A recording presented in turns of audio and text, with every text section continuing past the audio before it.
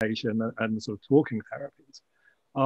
And people kept saying, you know what, mountaineering is just such a part of my life that it's crucial to my ongoing recovery. Or, when I knit, it feels like such a cathartic experience and it's really helping my depression. We kept hearing these stories, And also for ourselves, Olivia and I, we both have activities that help our mental illness and our depression immeasurably.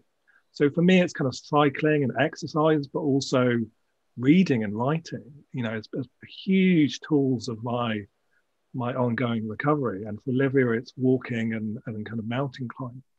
And, we just kept having conversations about how important these things were, and actually how, these aren't things that should be replacing anything. It's not like, as I say in the introduction to the book, it's not like you need to go paragliding and suddenly, all your mental illness will disappear.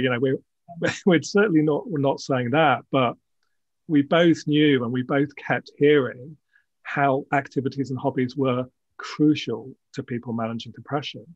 And then we wanted to collect those stories and hoping to kind of inspire people to continue what they're doing, their hobbies, but maybe also try other ones, try other stuff that might help. So that was the kind of inspiration for the book. And we've got these wonderful accounts from people all over the world about their different hobbies and activities and how they've helped.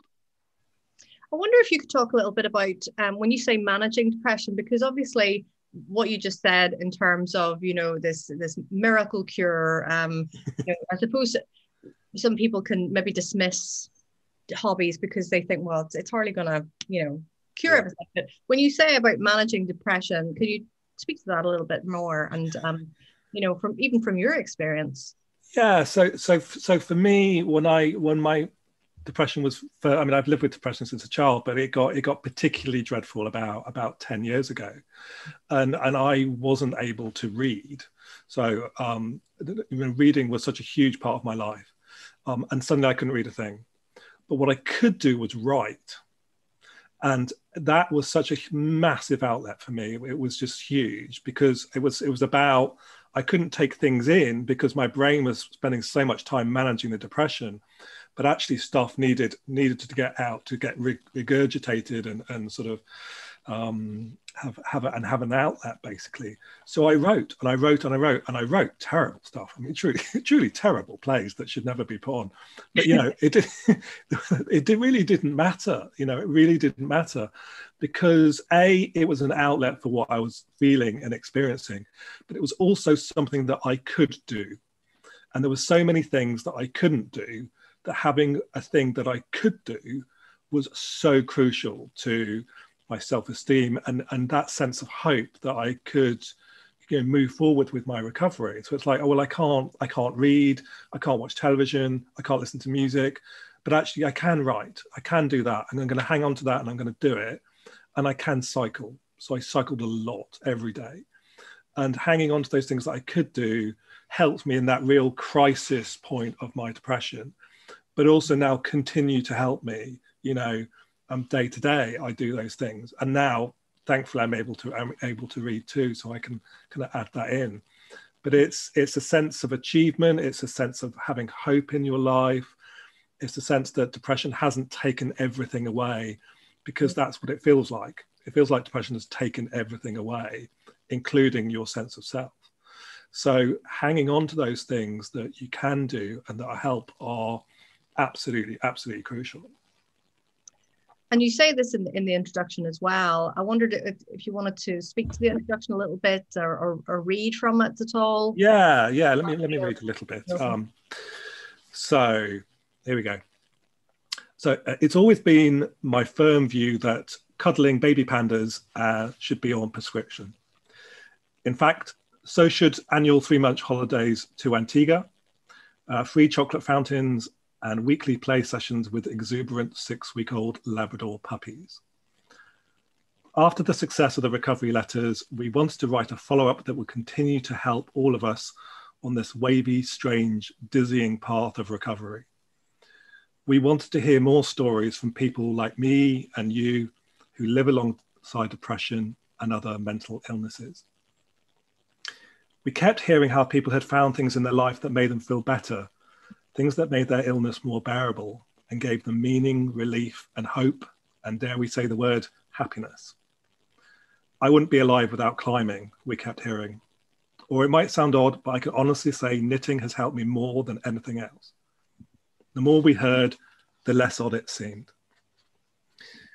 With the long wait for talking therapies and the mixed results of antidepressants, we have to find things that work alongside of or instead of the medical options. When mental illness strikes, we need tools at our side, and I'm not talking a large monkey wrench here. We have to find activities in our life that distract, heal, exercise, and calm. And I think that's crucial, you know, having things that soothe you and comfort you when depression is attacking you. You know, it's like a physical, feels like a physical form of attack, and trying to find a thing that works for you is really important. But also not to judge it. So I tried some things that, you know, really didn't work. But I found the things that did. You know, I found the things that did, and you sort of have to keep at it a bit, you know. So I made a terrible attempt at tapestry, which my husband looked at and went, "Oh, that's lovely," and it quickly went in the bin. But that's okay because I can do other stuff, you know. Yeah. And it's finding the other stuff that helps, and that's the crucial thing. And sometimes there's, you know, there's value in just trying something, as you say, not judging it, not thinking I'm forevermore going to be a knitter. For a period, I remember I tried knitting, and actually for that period, it really helped. I don't knit now, but I might knit in the future. But it really helped at the time. Just as you say, being able to put one stitch on after another, create a row. It sort of marked progress when I felt like I was languishing. Yeah. So I think that's exactly what you said. Absolutely. Thank you for that. And I wonder if we're able to pass over to Orna to read her excerpt from the book, her piece about art. Is that okay, Orna? Would you feel to that? Oh, thanks, Carolyn. Okay, so art. There is one night in your room when you think, I can't do this, and you find yourself searching feverishly for a belt. You might just pass out very slowly, you think, but you can't find a belt, so you go to bed instead. And in the morning you cry, but you draw something. Well, you think in a kind of simple literality, I wouldn't have been able to do that if I was dead. Depression brings with it a new kind of normalcy. Days are spent in a kind of chronic aloneness that no amount of smiling from strangers can pierce. You put on a cute outfit and you do your hair and you walk the dog and you wander the streets alone, pretending to be just as alive as anyone else, sometimes sitting in a bus stop, overwhelmed by all the crushing, violent nothing inhabiting your days. You listen to music, the same songs on repeat, and you're so ashamed of yourself. You ask the air around you, dense and filled with the breath and sweat of the productive, the talented, the employed, leaving wraith-like impressions as they pass you by. What happened to me? Where did I go? So you go home again, but you learn to draw, and you're good at it. You hate admitting you're good at anything. This isn't something you often feel, but say it, you are good at it. You follow YouTube tutorials and you mimic the sketches of Instagrammers you like, and you learn to draw, and yes, you realize you're good at it. No one and nothing can take that feeling away. You steadily shrink in the mirror, but when you draw, it's not compulsion that bends you, but desire. You feel things you haven't felt in what seems like years. Pride, a sense of achievement, of accomplishment, delight in combining paint and ether to effect a small change in this world, bright and flat and heartening. You experiment with new and different tools, and when things are bad, it's art that allows you the space to be the person you have become. It's someone you neither like nor recognize, quiet and focused and lonely, but simply are now. Art quietens your fears and lets you be yourself without judgment. You're not crazy or fat or oversensitive or stupid. You're simple when you draw. 2 hands, black pens, white paper. You're at peace. I'm in pain, you tell your heart. I know, it whispers, low and dark in your chest. But you like drawing. It soothes. You're not in pain in this moment. Art therapy is a conduit for emotion, a way for those ill-equipped with words to represent their experience on a page. That's not your intention, but you're as elementary as you are complex. You're human. And your pictures are often studies of pain. They're of monsters escaping like vapor from the chest of a woman, of dark-eyed women drowning, of women broken and cut into segments like oranges, of women lying supine, reaching and gazing backwards with a pleading look, of a black figure in silhouette, calmly swinging beneath the waves, entangled in the tendrils of a massive stinging jellyfish. Art saves you on a cold night in January. You have escaped all the badness, you think, in this fresh start, and you are at the kitchen table in your own country with the cool hardwood of your mother's dining chair supporting your back like a second spine. I'll do something with this, you think. So you enter a competition and you set up a little shop and you ring other illustrators for advice. And you write an article about art therapy where your interviewees tell you the point of art therapy is not to be good, but to recover. It doesn't matter if it looks like a horse, they say. What matters is that the creator knows it is a horse. When did being good become more important than the process, you wonder? So you stop. You wake up one morning and you draw nothing. You don't draw for a whole month and that month becomes 2. You listen to the soft animal of your body when it begs you to be alone and quiet. It has taken you over 6 months, but one day you stay in bed all day and do nothing. No drawing, no talking, no TV, and you don't judge yourself for it. But the paper is there, and when you are packing for a holiday with a friend, you think about the way you would like to spend your free time, and you realize that you miss it keenly. In the kitchen, on the first night of your holiday on a Grecian party island, you forego bright lights, cheesy come-ons, and spilled drinks, and you and your friend paint quietly. You delight in his enjoyment and pride, and you realize that you're enjoying the smooth movements of the brush so much. There is pain there too. There is always the same nugget of pain there.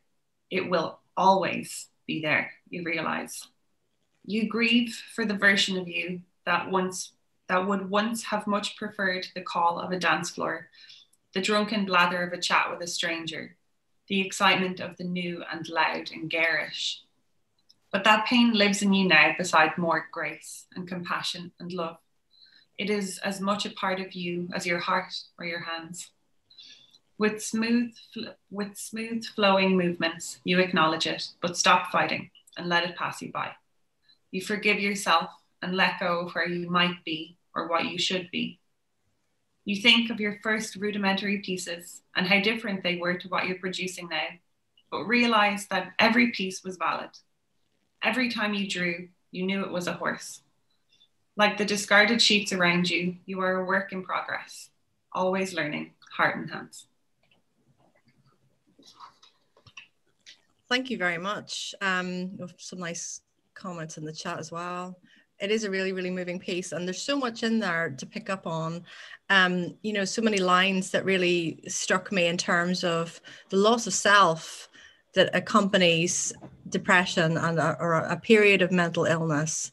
And you know, you've got these lines that say, "Where did I go?" You know, and it's about that kind of refinding the self but in a different form, or recreating. Is that kind of what you felt that you were doing with your art, that you were kind of recreating a new normal, if you like, or finding a way back to recognizing who you were? Yeah, absolutely. At the time, I had always considered myself, and I think it formed a large part of my identity, was that I thought of myself as a writer. And when the period that I'm writing about in 2018, I had stopped writing, and my self-esteem was completely in the toilet. And it was a kind of a combination of not working, not writing, this just massive depression that I was in. And I really did feel like I had completely lost what comprised me. which is just like a completely unmoored feeling. You start to kind of float around in the world, this kind of derealization. So when I started drawing, it was a surprise to me that I could draw, and I only took it up because I actually happened to chance it upon some paints that somebody had left behind, and that's kind of how I got into drawing and painting. And it was like accessing a part of myself that I hadn't known was there, and it gave me something that was entirely mine, something that I could cherish and nurture in a private way. And it really gave me a lot of hope as well, which was something that was just completely devoid from my life at that point. So yeah, it was like, I would say it was like kind of regrowth or finding confidence again, but also finding a new part of myself. And that was a massive surprise in the kind of the depths of that depression. So it was something that really helped pull me out of it as well, and gave me that sense of self again. Yeah. I love that word regrowth as well. I think we tend to use, there's a lot of terminology around mental ill health that is, I don't know, it becomes numb. The more it's used, it seems to lose its meaning. And so these kind of new ways of thinking about, I guess, strategies for managing and finding recovery, and that idea of regrowth, as you say, I think is so potent. I remember Marion Keyes talking about how when she went through a really severe crisis, a breakdown, and she turned to baking. I think she published a book actually, but she was really, again, there's that sense of surprise because you find a talent, a skill, and even a part of yourself that perhaps, you'd never identified before. Has that stayed with you then, the sort of this hobby?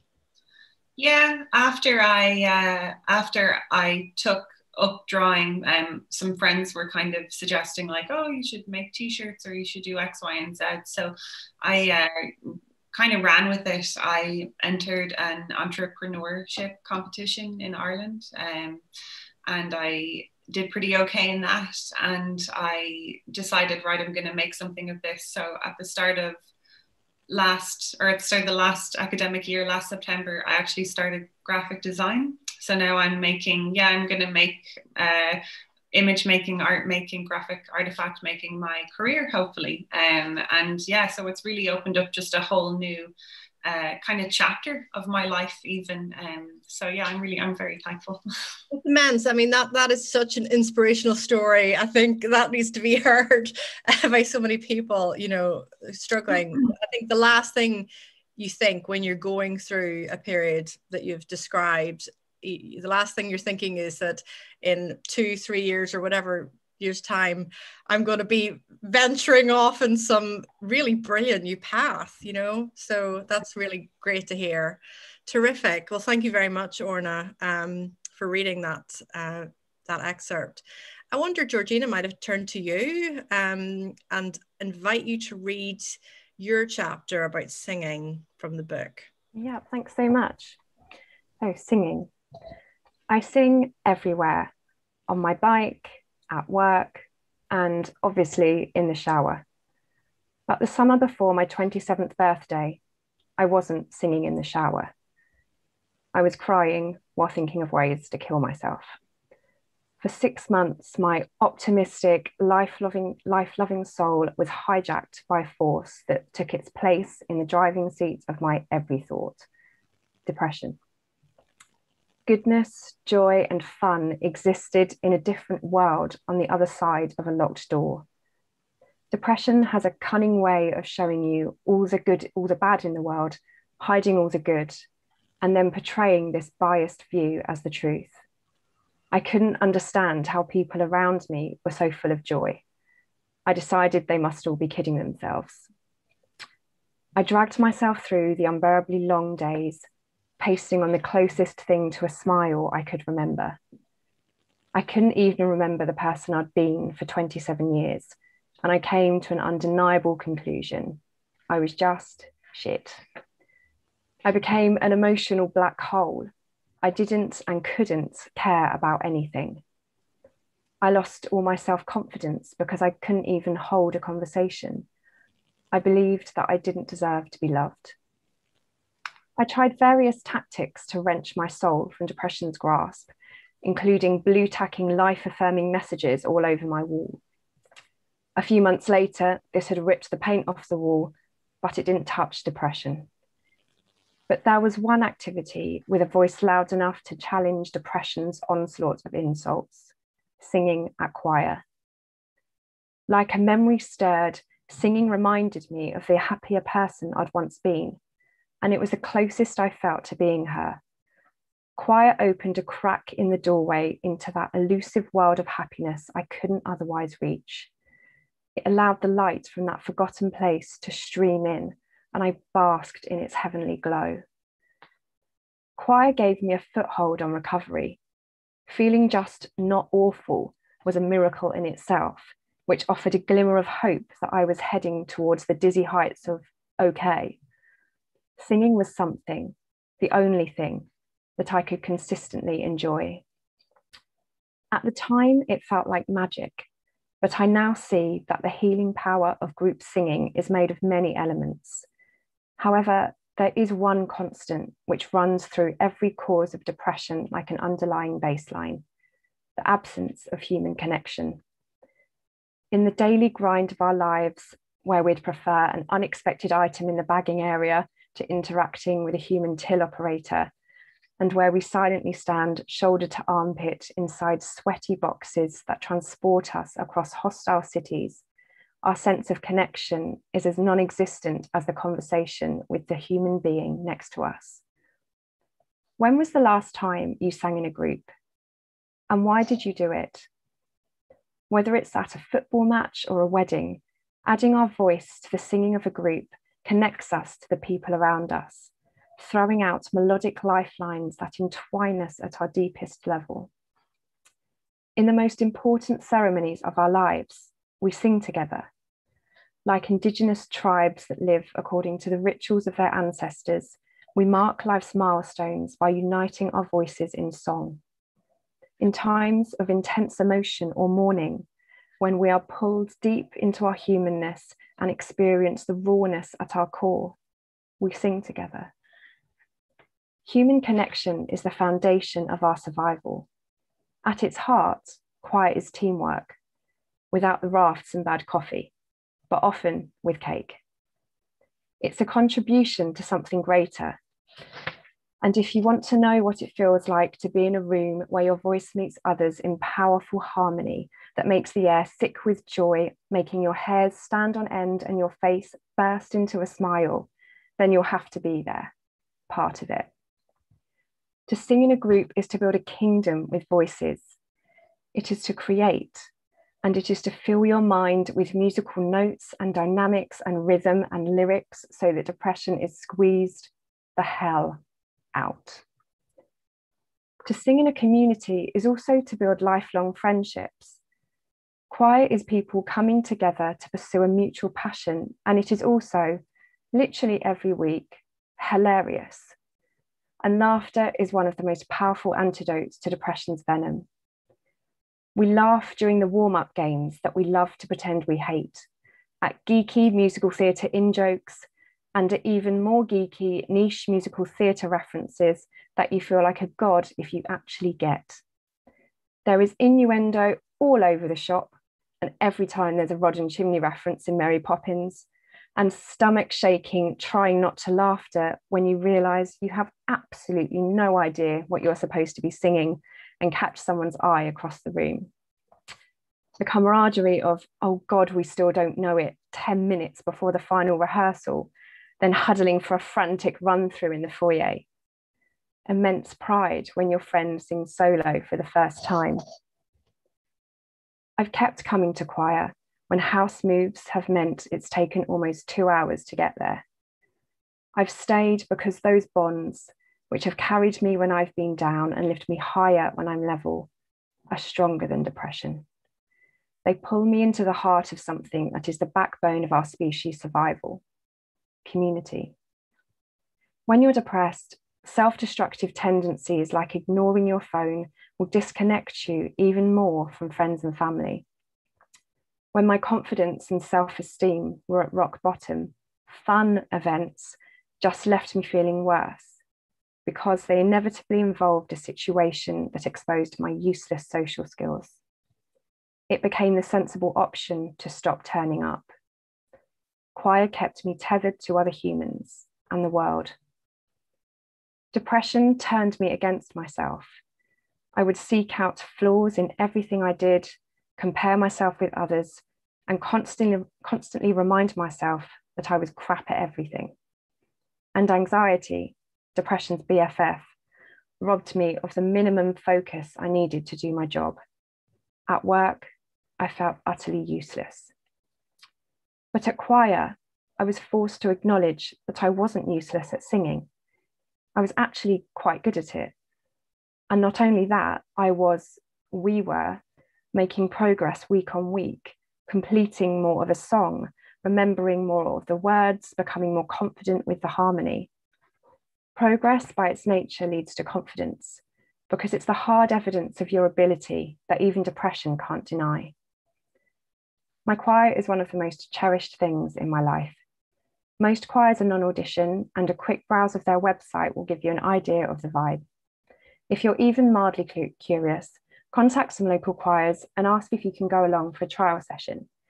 It's what I did 10 years and 10,000 giggles ago. Choir has given me a sense of achievement that nothing else could.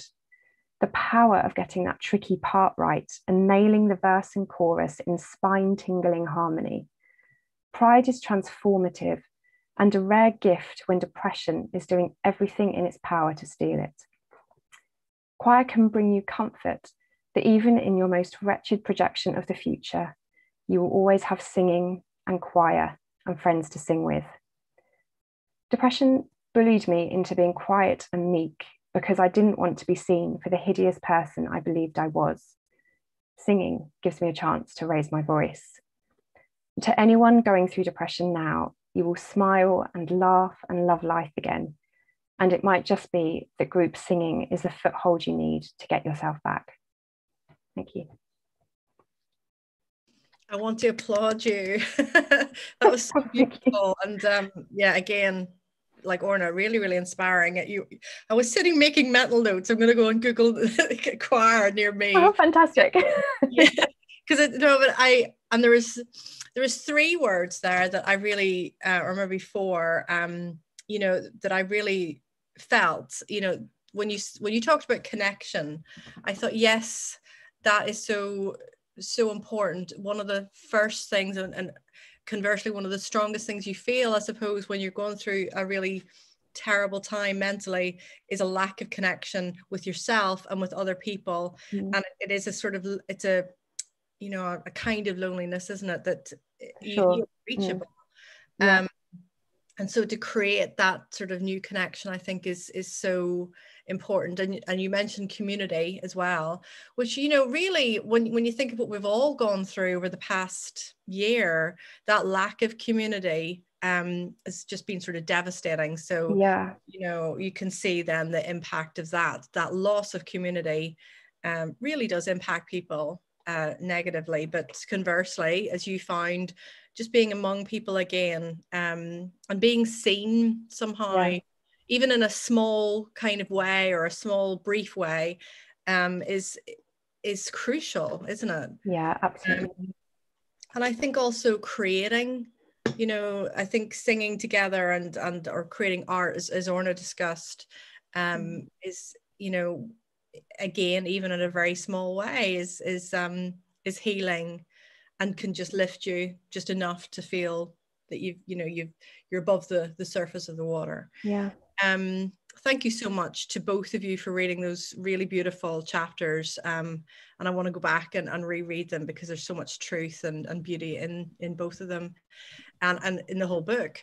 I wonder if we could maybe invite the audience. I mean, would the audience feel comfortable at all in sharing any hobbies or interests that you use to aid your mental health? What works for you? And perhaps, the panel can talk about these. I mean, Julie, you've posted here that you're in 2 choirs, a small church choir and a ladies choir of 60. Wow.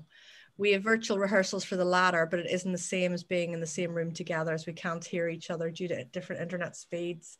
It feels so powerful when singing with others. I mean, I hear that. I think that's lovely, Julie, that's, you know, you're in a choir as well. Luckily, we can do a lot of things, you know, online, but you're right. Sometimes it's just not the same, and it needs to be in the same space. And we've got Katie Bennett Davies, gardening. Yeah. Do any of you garden? I'm just talking to the panel now.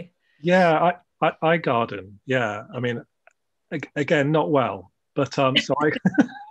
Me neither. I only grow stuff that slugs and snails won't eat. So, but when I was first really ill with depression, I volunteered in a community allotment, and that was my kind of one kind of meaningful bit of activity that I did a week. And yeah, and again, I wasn't very good. You know, I planted like thousands of carrot seeds in one spot, and strangely enough, they didn't all grow. But but what I was really good at was digging up bindweed, and just kind of getting at it, and there's something for me about gardening. I have a kind of small garden, but there's something for me about when you plant something, there's a degree of hope attached to that, Yeah. So when I plant bulbs in November, there's a kind of faith and hope that they'll come up, in the spring. Yeah. So there's that kind of investment in your future, which depression is trying to take away.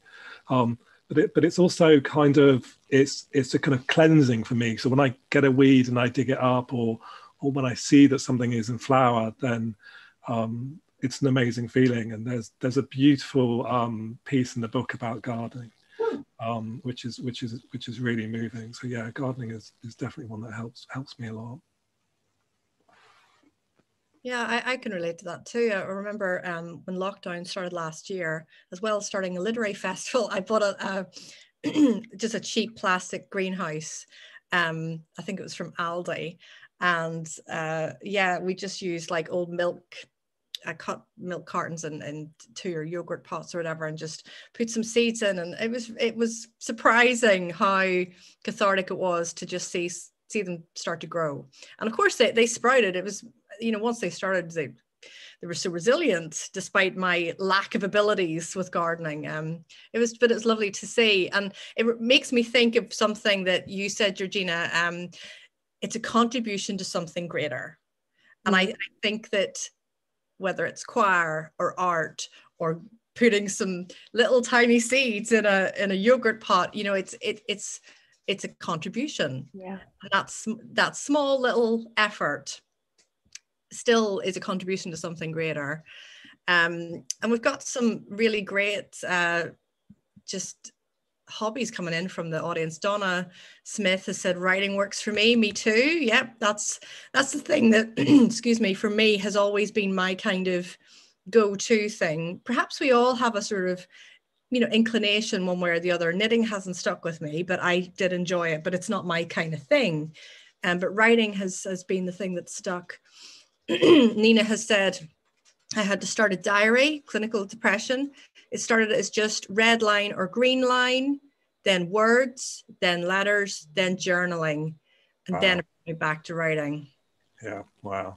Yeah, and writing for me came as a result of depression. So in about 2014, I had like really bad depression for about 6 months, which is the period I refer to in the book, where I felt I couldn't say any of it. I didn't have the words to express what I was feeling. I couldn't share it. I couldn't tell people. I didn't even realize I was depressed for a long time. And it was only after I kind of came out the other side of it, and then I started starting to write about it, mostly because I wanted to sort of explain to friends and family where I'd been for the 6 months previously, because I'd felt like I'd been completely absent. And like Orna mentioned, like I wasn't me, I wasn't really there. And I felt that I needed to sort of explain it, but it took me 10,000 words to explain, because I really sort of distilled sort of the elements of what depression is, because it was sort of a discovery for me. So I wasn't a writer before I was depressed, and the piece I first wrote was, it was genuinely a sort of explanation to friends and family, that got shared many times and has now had about sort of 90,000 hits. But that was what started my writing. And if I hadn't been depressed, I never would have found writing. It was just, you know, as James said as well, he could write, although he couldn't sort of read because there was so much to get out. And it was sort of, I think, those 6 months of having everything trapped in, and then the result was that it all came out through writing on a page. And that for me is something hugely positive, that I now can kind of call myself a writer. So it's interesting how things work. That's massive. You know, I think that's just huge. And I love what you say about, you know, trying to communicate to your friends and family, because there is that aspect of the loss of self as well that other people can see. And they're sort of questioning, but sometimes you have no idea what's going on at all. It's very hard to communicate.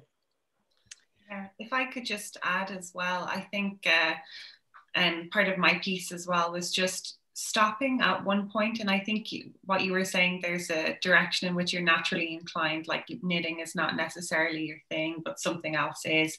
And I think it's good, or rather the hobby is beneficial when you're not forcing it, or you're not using it as a marker of your own esteem or worth. It's more about the practice of it and the enjoyment of it and finding peace and happiness in it, rather than turning it into another kind of metric of your own value or progress, or if you feel like it's good, obviously that's a great thing. But yeah, just to move the focus away from how am I achieving something to am I enjoying this? Am I fully present? Am I living? Do I feel alive? Kind of thing. Yeah. I think that's so important. You know, it's just crucial, that bit, you know, because, you know, with depression, we're getting such a hard time. We're getting such a hard time from the illness, you know, that if we start to give ourselves a hard time about not being able to do the hobby that we're trying to do, then it just compounds and, you know, coerces with the illness to make ourselves feel even worse than we already are, you know. So, you know, anything that you get enjoyment from, like Orna's saying, and any kind of small achievement, you know. So I recently, I kept trying to grow an avocado plant. I kept trying to grow this avocado plant. I couldn't do it. And finally I found this fantastic blog around, you know, how to actually do it properly. And I worked out why the avocado plant wasn't growing. And now I have this massive kind of avocado plant. And the sheer kind of pleasure I get from looking at this avocado plant and going, oh, I mean, I've been trying to do this for years and finally managed to grow this avocado plant is massive, is absolutely massive. And it's something that's tangible, that I can look at and go, I managed to do that. I actually managed to grow the frigging avocado plant, you know. So we have these markers, like I was saying, that you can look back on, and I'm sure you find that with your writing, Carolyn, as well, that, you know, I can look back at books and go, I managed to write a book, you know, or I managed, you know, whatever it might be. That knows. I think it might. I never do that. I never do that. I'm always. No, I don't. But I would look at an avocado plant. I definitely would look at that with a sense of achievement. I'm going to go and Google that after this. I have a lemon tree that is not doing so well, so I'm obviously needing to Google. So, yeah, no, but you're right. Those. I was really struck by what Nina Lewis posted in the chat just here about starting a diary with starting with a red line or green line.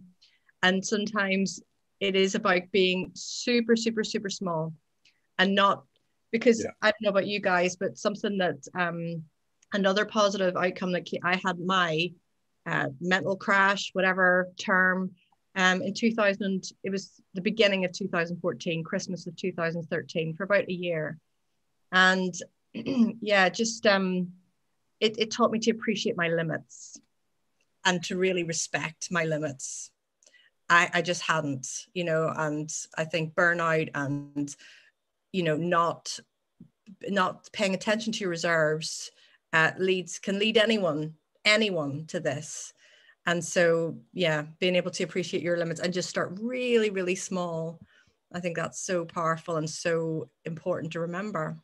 I think it is. I know. So I think Emily in the chat was writing about running, and I think there's certainly when I So now I was ill, and I used to go. I go to the gym now, but I was, the thought of going to the gym when I was really depressed and literally going nowhere, just going around on a treadmill was just really awful. But actually, when I got on my bike and kind of was able to kind of move, so all these kind of metaphors are just really strong with activities and hobbies, So Yeah. the kind of sense of movement that I felt from cycling, and I don't know whether Emily feels like that as well, but she talks about the fresh air, the rhythm, and the distraction, which is kind of really important. And I would do a cycle a day. So I would cycle. I live by the sea, so I cycled along the coast and I cycled back again, and that was the one thing that I would do once a day. But that feeling of, oh, I am moving,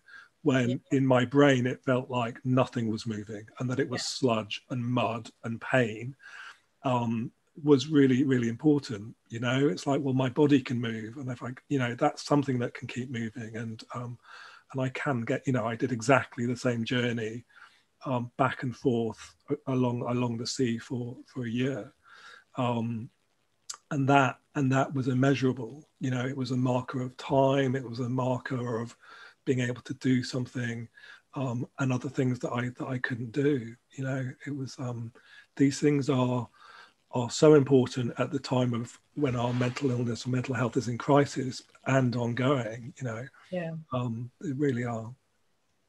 We have a little comment from Tilly. I'm struggling currently. I used to work in the Welcome Collection until I was signed off from working there 2 years ago. I'm also a freelance performance and visual artist, but I've not been able to do much of that within the last 2 years either. So I wonder if there's any kind of, I don't know, advice, or, sometimes it's just about, because something that really struck me when I went through my own mental patch was how you forget. Your brain is so taken up with just trying to just get through that you forget the strategies. It's so, yeah. Sometimes you do just have that period where I suppose you just feel like you can't, and that's what Tilly's saying. I used to go to choirs, love singing, drawing, can't do anything. Maybe smallness. I think it's really important to know that has happened to all of us. That has happened. That is part of depression. It will take away the things that you need. So it will take away all your coping mechanisms. So realize that that's the illness and not you. That's not a failure on your behalf. That's what the illness does. It will take away. So the thing that I wanted to do desperately when I was ill was to read, because that was my comfort, and I couldn't do it. And the loss was immeasurable. And I'm sure you're feeling that loss as well, Tilly. I would say try something different, try anything, try something different, and experiment with anything. So, it could be, making a rug. It could be, just drawing really simple things. It could be, using, art on the computer, that's really easy to access. It could be little bits of writing. It could be, going out and walking, anything small, anything that gives you a small sense of meanings. I don't expect it to be a kind of a big revelation. Suddenly I can, decoupaging my chest of drawers is going to be the answer. Try something really, really small, really tiny. And if you get that little spark of enjoyment or from it, then that's enough. That really is enough. If I could just add to that as well, something that I learned in therapy, a big part of depression obviously is a lack of motivation, and there's a thing called the 5-minute rule for procrastination, where if you really, really don't feel like doing something, just force yourself and just say, right, I'm just going to do this for 5 minutes. And most people find that if they start and they get 5 minutes done, that they keep going. And it's not that hard to do it once you're doing it.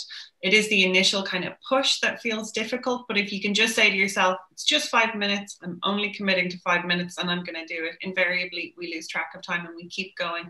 Yeah. And I often find I have pretty bad generalized anxiety, and a lot of the time I'll be like, oh, I don't want to meet someone, or I'll get that kind of trembly feeling, and I just think, you know what, I'm just going to do it. And And I do, and I just push myself to do the thing. And every single time I'm like, well, that was not nearly as bad as I had anticipated it being. And I think that really applies to almost anything. If you just give yourself that initial push, even when it feels like impossible, your body will keep going once you have a little bit of momentum. So yeah, I'd say start small and achievable, and you can do it. Yeah. It's really great tip. Yeah, I think it's just worth acknowledging as well that, you know, during the various lockdowns we've had in the last kind of year and a bit, just has been really difficult. And lots of people kind of have lost work through it. And I know I'm a teacher, so during term time, I don't really have time to think. I just do, and I get on with it. But that kind of works for me. And sometimes when it gets to the holidays, I suddenly have all this time to think, and I have a complete loss of routine and structure. And I find myself sometimes going over all sorts of things that I haven't thought for ages. That's really unhelpful. So I think for anyone, the kind of loss of structure, and, you know, some people might have had their sort of a weekly choir session or weekly art session, or, you know, things in the calendar that have been completely disrupted that have, you know, helped keep us ticking over. So I think, I think it was Tilly who was talking about struggling, but that's perfectly natural, I think, for, you know, without that kind of structure and routine and work, you know, our minds can go down really unhelpful avenues. And it's just sort of remembering that, you know, thoughts are thoughts, and they're not real. And it's like James said, sort of getting out of yourself and physically moving, or kind of just trying to just sort of implement some kind of sort of routine where even if you're not expecting to enjoy something, you do it just to kind of get out of your own head. Yeah, and there's sorry to jump in there, but there's one phrase that I heard a few years ago that I repeat to myself all the time, which is, I can see my thoughts, not be my thoughts. And it's that kind of mindful idea of, there is, you know, the physical you, and then there is the conscious you, which is running away with thoughts all the time, and then there's a third non-judgmental part of you that's able to observe all of that cognition and the meditative idea of watching the cars on the motorway. Like, you can see them, but you can watch them pass by, and that kind of stuff, that meditative focus can really come through hobbies and positive activities. And, you know, it seems kind of simplistic, but if you're feeling bad and something makes you feel good and can distract you from the fact that you feel bad, like, why not fully engage with it? Absolutely. I know people in the chat are talking about volunteering, and that was a big part for me with volunteering and allotment, and doing any kind of volunteering. I think anything, because you know, this is also about distraction as well, and getting away from our depression as much as expressing our depression. So, you know, it's absolutely valid to go and do something because it distracts from the thoughts that you're having. You know, that's good. You know, that is a absolutely valid way to do that. So, you know, if when I was younger and really struggling with my mental health, I volunteered at an Oxford every Saturday. So it was kind of me as a kind of, you know, 15-year-old boy, and then lots of other volunteers, and I was just sorting through clothes. But it was fantastic. But also there is something really important, I think, about, you know, giving to other people and helping other people actually really helps our mental health. It genuinely does. But it also can give us a break from our thoughts, you know. And that is really important, you know. So don't underestimate the importance of distraction with activities, you know, that, you know, if you're paddleboarding or you're juggling or whatever you might be doing, and it's giving you a break from your thoughts, then fantastic. Go, you know, do more of that. That's really important. It's not about denying depression. That's all about managing. It's all about managing day to day, and that's really important. Yeah, I think depression as well, I often find that my critical voice doesn't really sound like me. It'll sound like somebody else, or it'll sound like a stranger, but it's always an external judging voice. And I find that when I am really giving myself a very hard time, it's because I'm gauging myself by standards that aren't necessarily my own.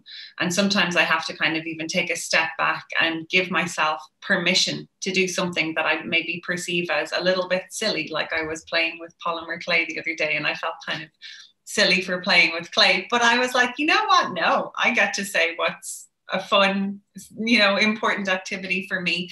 And I think that is really important as well, just to give yourself the permission to do the thing that makes you feel good, and to reject that critical, depressive voice that says, well, that's not a useful way to spend your time. That's not X, Y, and Z. Like, this is your life, and you're allowed to live it exactly how you want, and do exactly the activities that you want. And yeah, if there are things that make you feel good, by all means do them. Yeah, absolutely.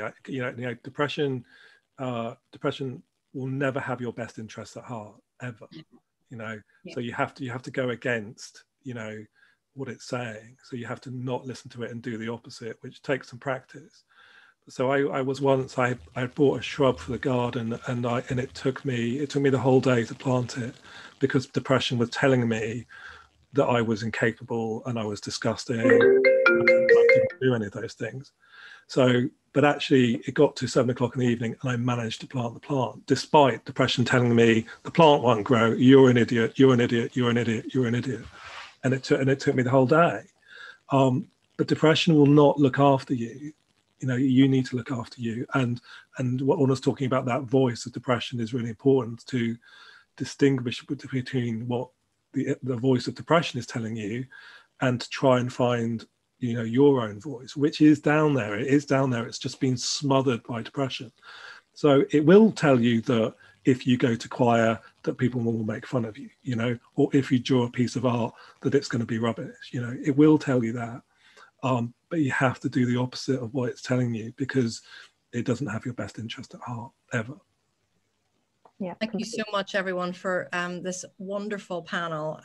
I could have listened all day, but unfortunately we have to bring it to a close. I have we have another event starting at 2 o'clock. Hopefully the audience can join that too. But thank you so much to our panel. Thanks so much. I've posted a link for the book in the chat if you haven't bought a copy just yet. But thank you again, Georgina, Orna and James, for a wonderful discussion, and thank you, audience, too, for joining in.